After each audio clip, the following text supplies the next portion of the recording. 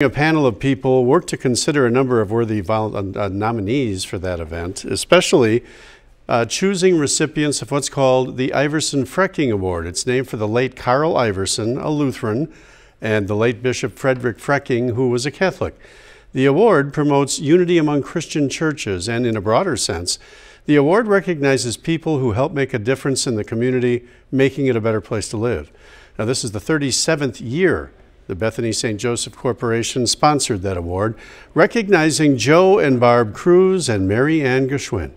There's no separation. I mean, I think that we're here to participate in life, and part of participating in life is being in community with other people. It's trying to make everybody's life better, and that's part of being a volunteer. It's part of being a person of faith. It's just all connected.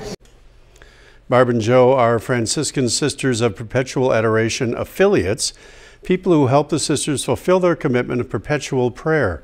They are also founding members of the Place of Grace, co-chaired the United Way campaign, and have served as Mardi Gras Rex and Queen, along with serving as Oktoberfest Festmaster and Frau.